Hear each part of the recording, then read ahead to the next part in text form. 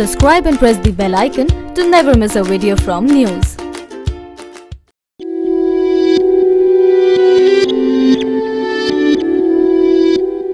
Bollywood's cult classic Sholay is one of those films which are not just remembered for its heroes, heroines and villains, but also for the junior artists. And one such artist was Raj Kishore, who passed away on 6th April due to heart attack.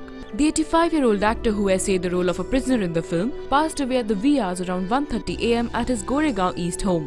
The senior actor's funeral took place at Aarey Crematorium at 10:30 am. Raj Kishore was famous for jailor's scene in the film, where he plays a comic role along with Amitabh Bachchan and Dharmendra.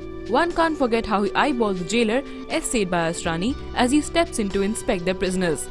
Besides Sholay, Kishore was seen in films such as Padosan, Deewar, Aur Shyam, Hare Rama Hare Krishna and many more. May his soul rest in peace. News Desk.